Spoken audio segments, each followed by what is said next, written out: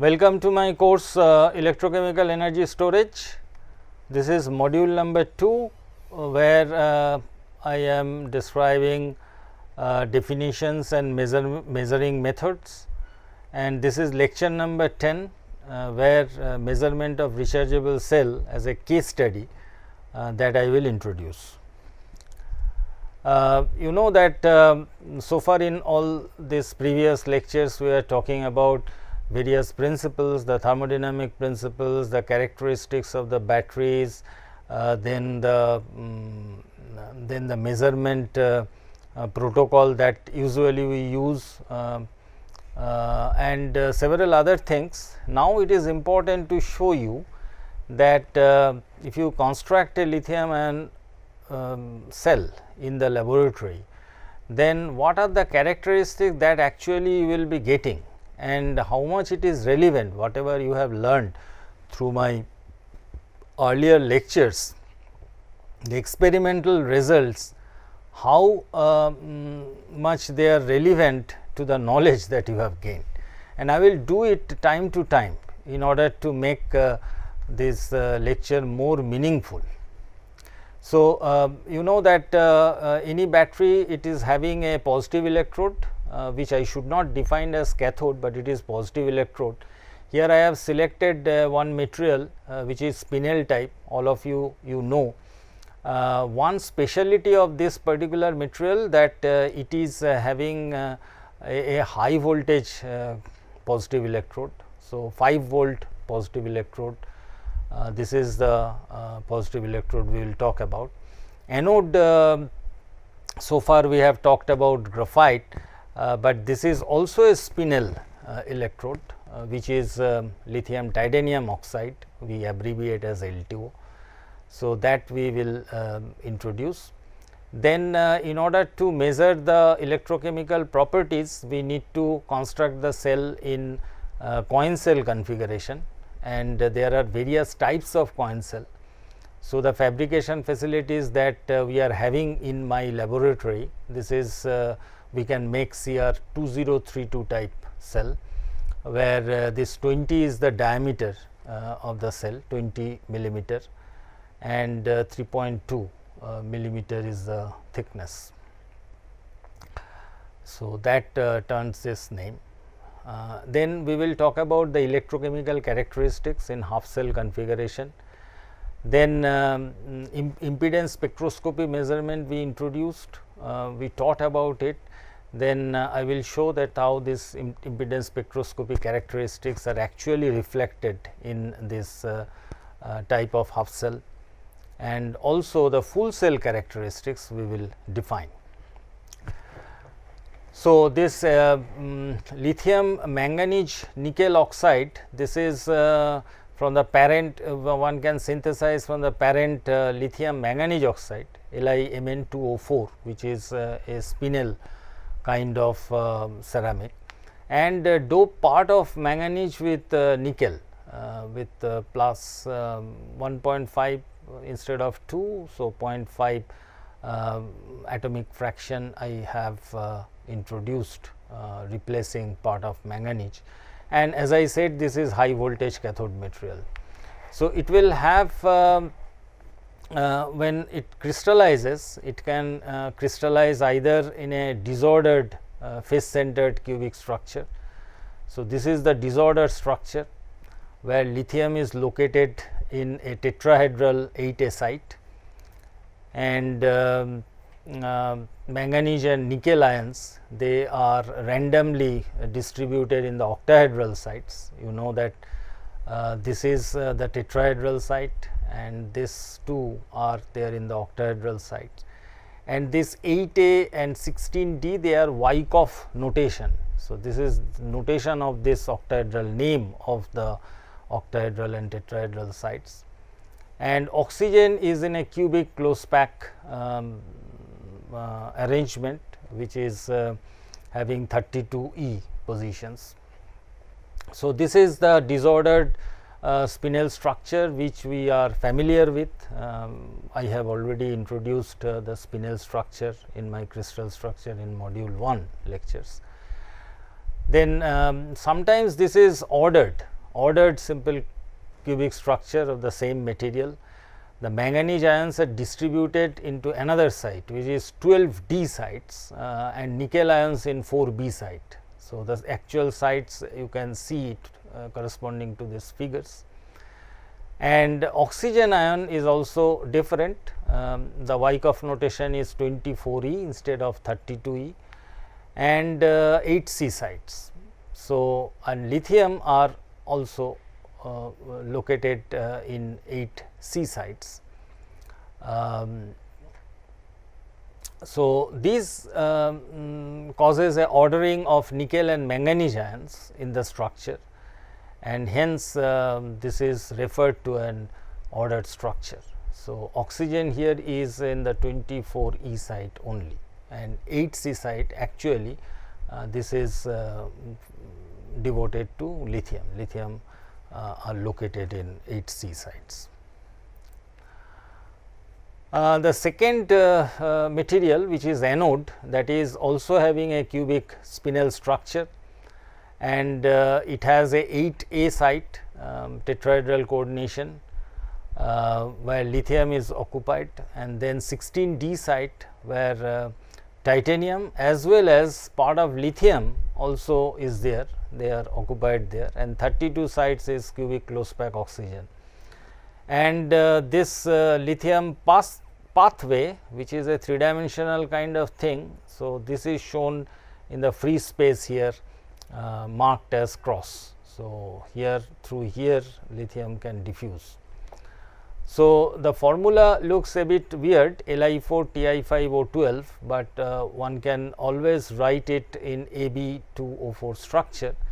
So, here you can see that this 2 constitutes 2 and lithium is 1, and so that is Ab2O4 structure. And here you can see this lithium and titanium, they are in the ratio of 1:5 in a cubic close pack arrangement, which assumes the octahedral sites. So, that is the structural definition. Now, what you will have to do, you will have to synthesize this material. So, to synthesize this material, you will have to do a batch calculation. If you need say about 10 grams of batch, then what are the things, what are the precursor material that you will take, so that finally this lithium manganese nickel oxide in calcined form you get those spinel structure. So, usually that is done by this process, and we call it a batch calculation. So, you need to know the molecular weight of LNMO. So, all these atomic weights are needed. So, you can have the molecular weight, and the amount that you need you divide by molecular weight. So, you need this you will get that how much moles you need. So, the precursor weight this is according to the mole fraction. So, if I talk about this, then this is the mole fraction. If I take 0.05, so 0.05 lithium is required, then 1.5 into 0.05 manganese is required, and so on and so forth, and oxygen will be adjusted accordingly. So, exactly that has been done.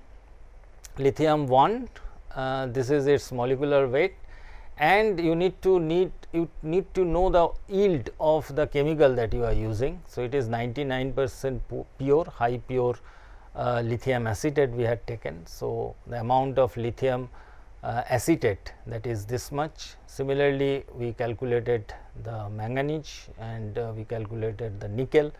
So, I have all these amounts, right.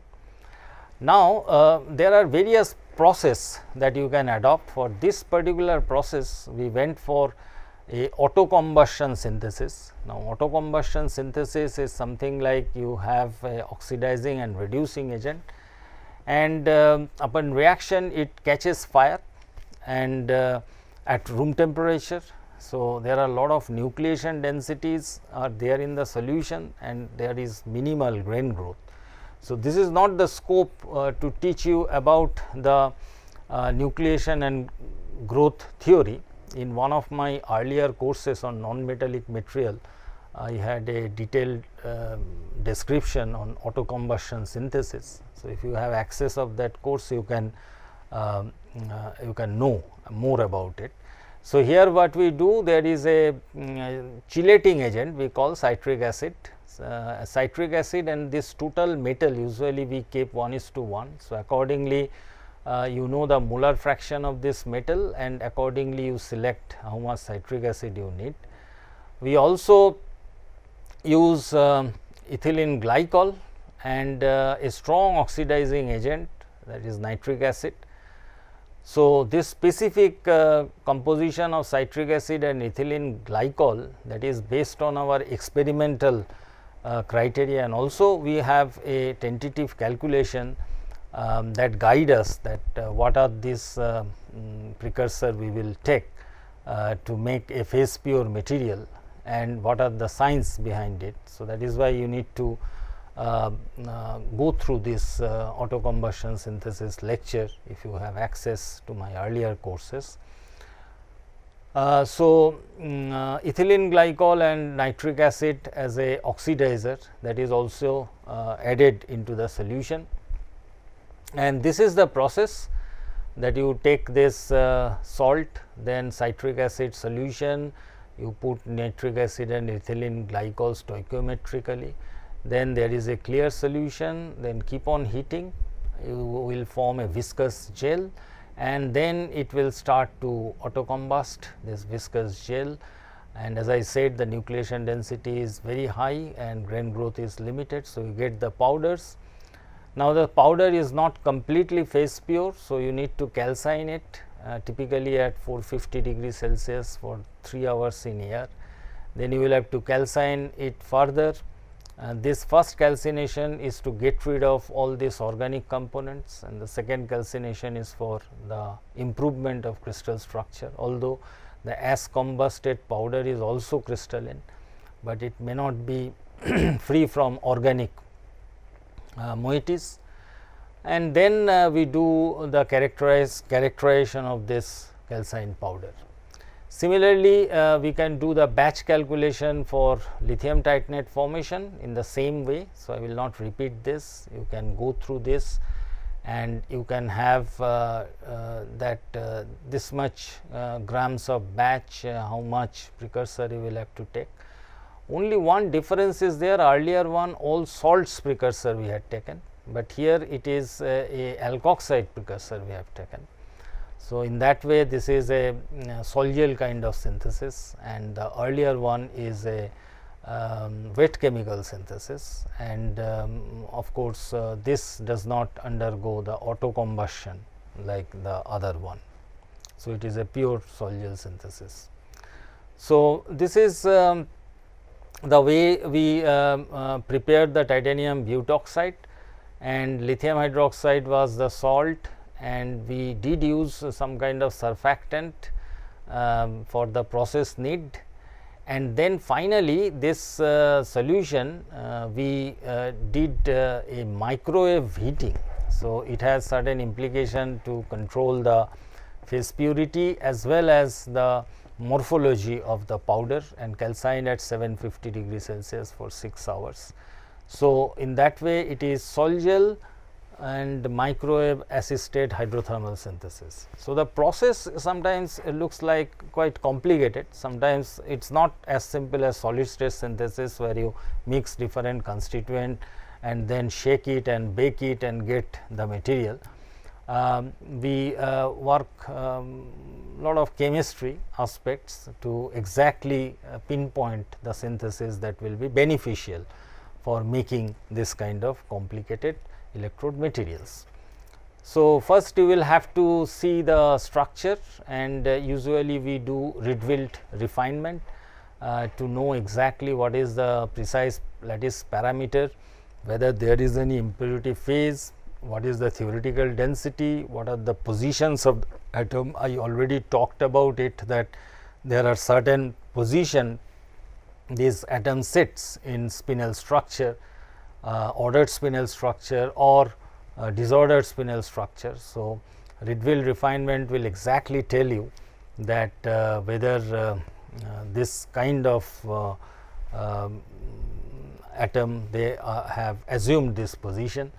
Now, actually what it does, you construct your crystal lattice, you know the lattice, you know the space group now by knowing the points group, and then following the X-ray diffraction theory, you can basically calculate what it would be the exact X-ray diffraction pattern and match that X-ray diffraction pattern with your experimentally observed X-ray diffraction pattern.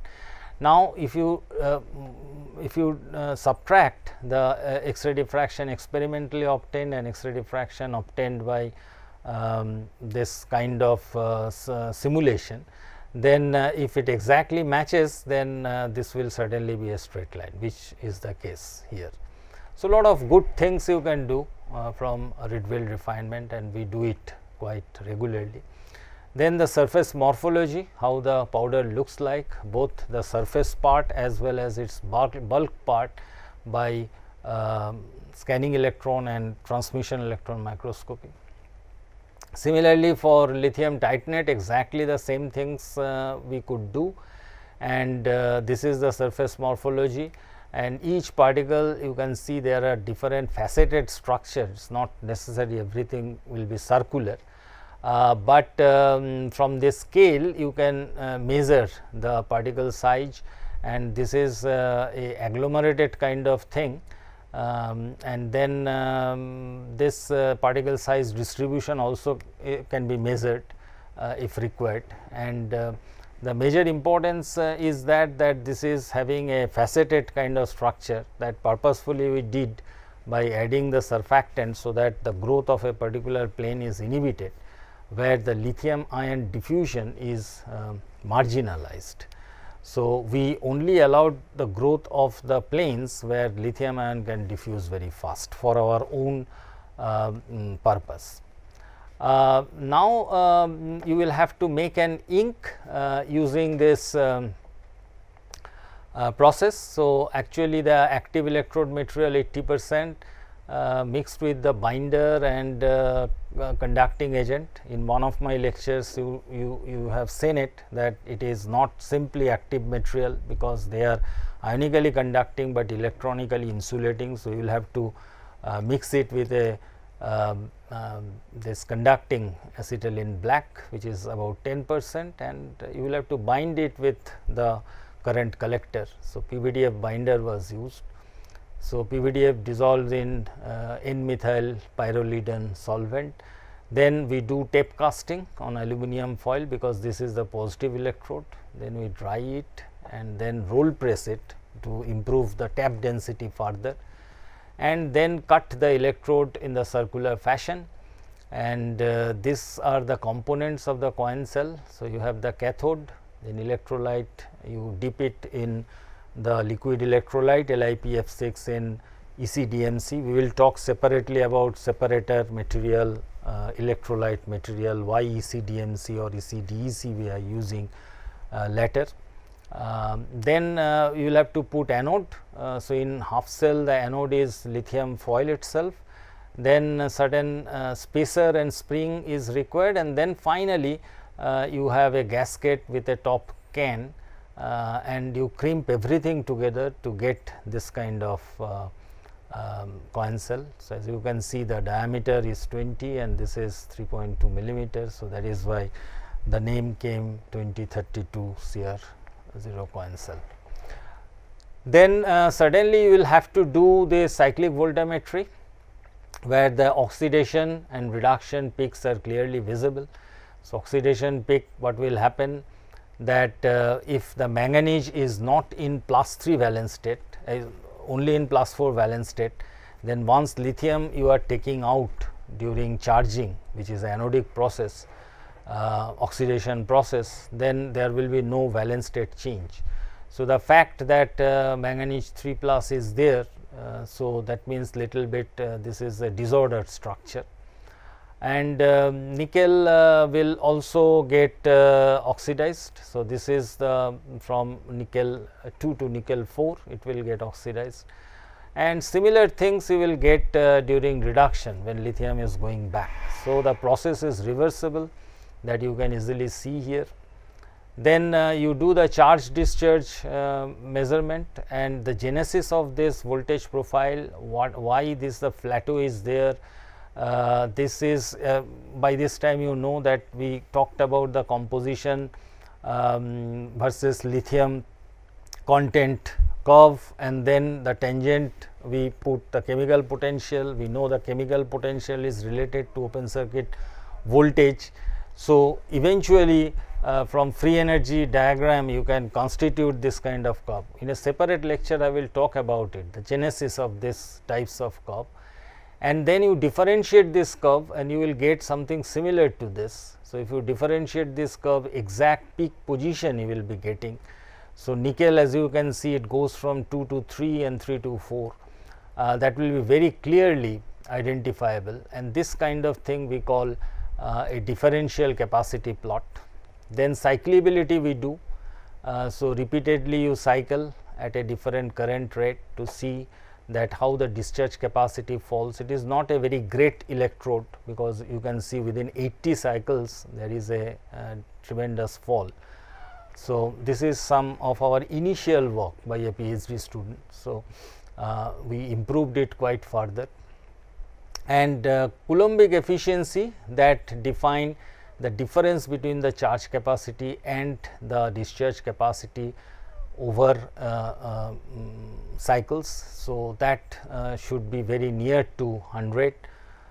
So, that is important. So, Coulombic efficiency has been plotted in the right part of the ordinate, and then we do this charge discharge at different rate. You know that at lower rate, when you drain C/10 current, then the capacity is quite high, but as you progressively go to higher current, about 5C, the capacity drops down because of the several reasons, which while the course goes I will talk about it. So, this is cyclic voltammetry, this is charge discharge measurement, along with that you do the differential capacity measurement, then cyclability, Coulombic efficiency, and these are the rate performance. These are the things that you must do in a half cell configuration to see that whether the electrode whatever you have prepared, that is of good quality.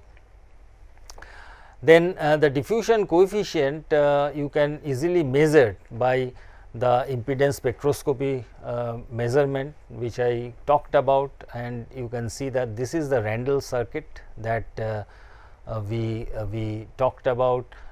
Initially this charge transfer resistance, you can see it is very low. So, charge transfer resistance was 97 from this Randall circuit, it quite good fit. So, that means this kind of circuit is operative here, and this after cycling you can see that this has progressively increased.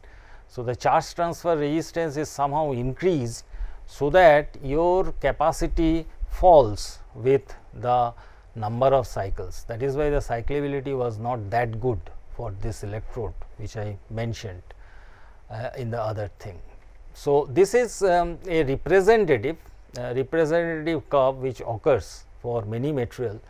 Unfortunately, for LMNO this is not the data, this is another material, but that does not matter. But this the fall of the cyclability is some way related to the charge transfer resistance increment with the number of cycles.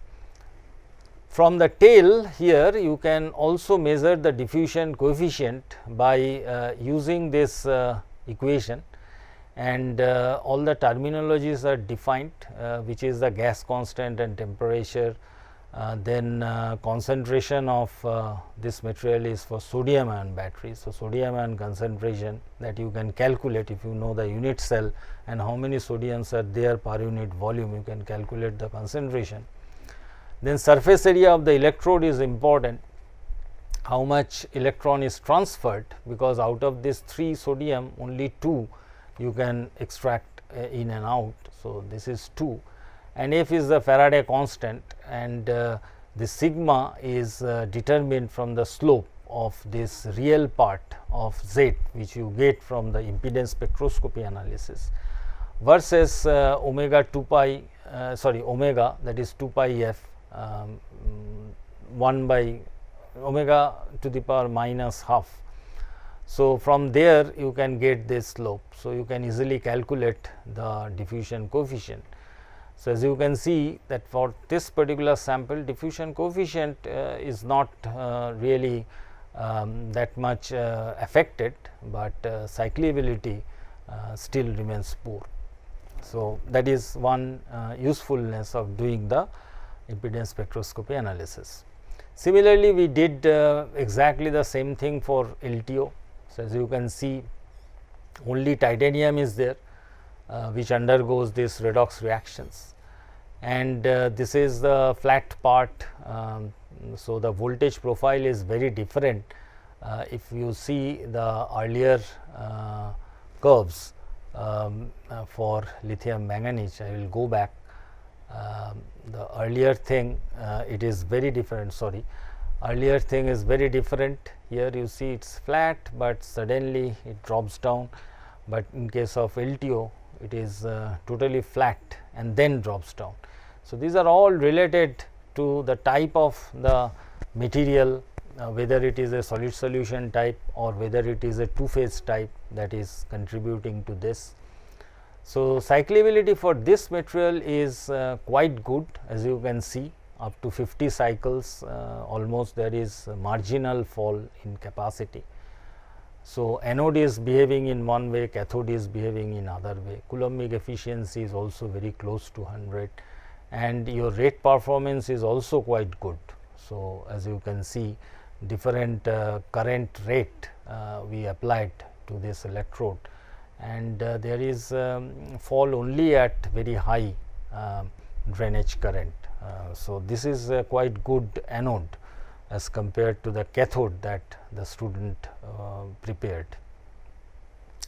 Now, you will have to construct a full cell, and these two half cell, they have different capacity. So, you will have to make the capacity balance. So, capacity balance also I will introduce as a part of my other lectures. So, usually the thumb rule is that if your anode capacity is more with respect to your cathode capacity, which is the case in this, then you will have to take less amount of anode and do the charge balance. So, the charge in both the anode and cathode, they should be similar. In other words, you know, the source of lithium is always the cathode. So, lithium is coming from the cathode, and you have a large quantity of anode material, then most part of the anode will remain unaffected because you do not have sufficient lithium to it. So, this is actually done from the half cell characteristics, getting the voltage profile and then match these two voltage profile. So, this is a simple calculation you can follow. Then it exactly tell you that if you have your cathode which is at higher potential, the charge and discharge profile something like this, and in case of anode, as I have shown that this charge and discharge profile. So, initially it will get discharged. So, when it is charged, then this one is discharged. When it is discharged, then this one is getting charged.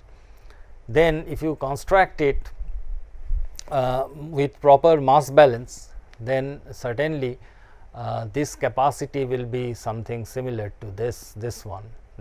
So, this is a proper mass balance one, and the voltage you can estimate from the simple difference which I told you in the very first slide, that it depends on the chemical potential. Chemical potential is related to partial molar free energy, and partial molar free energy versus composition is related to voltage. So, it is basically the difference in chemical potential. So, you get after this calculation you can exactly know that what will be your voltage of the full cell. When you construct the full cell, it is no more lithium, but LTO as anode and your LMNO as cathode. So, exactly that has been done, and this is the actual full cell value, and here you can see that whatever was predicted around 3 volt, this has been mentioned. Only difference is that you know that your LMNO was not that good because it has cyclability problem, although LTO was good material. So, after this 1 to 10 cycles, there is a reasonable drop in the capacity, and you can calculate the value of the capacity of anode and cathode, because these are basically capacitor like. So, they are connected in series. So, if you know the capacity of anode and cathode, then you can estimate that indeed you should get at least at first cycle this much of capacity. You can do the differential capacity plot to identify the types of reaction that is going on, and this is the typical data for the Coulombic efficiency, the blue part, and the rate performance for this full cell. So, the reference for this particular work is published, although it is in a better form. It is published by this student of mine. So, that will give you a good idea, although the material is a bit different. Instead of LTO, we used MCMB, microcarbon mesobit, that kind of carbonaceous material, and this high voltage cathode material in a pouch cell configuration. So, the paper also talks about how to make the pouch cell, not the coin cell, for practical purpose. So, this needs to be read to understand whatever I talked about, and for general electrochemistry, this is the Bible, A.J. Bird's book, and this is also a wonderful book that I have came across. So, a case study has been shown for LTO LMNO full cell. Structure of the electrode, batch calculation, powder preparation, electrode fabrication has been described. Coin cell fabrication and half cell electrochemical properties are described. Cyclic voltammetry, charge discharge, fatigue and rate performance, they are important characteristics that one need to do in order to qualify the synthesized material for any practical application. And electrochemical impedance spectroscopy is applied to estimate the diffusion coefficient and charge transfer resistance, what is going on inside the battery, and concept of mass balance and full cell fabrication that I have introduced, and full cell characteristics have been demonstrated. We will keep on doing lot of case study. So, whatever you are learning, you will see that experimental and theoretical, there are very close correlation. Thank you for your attention.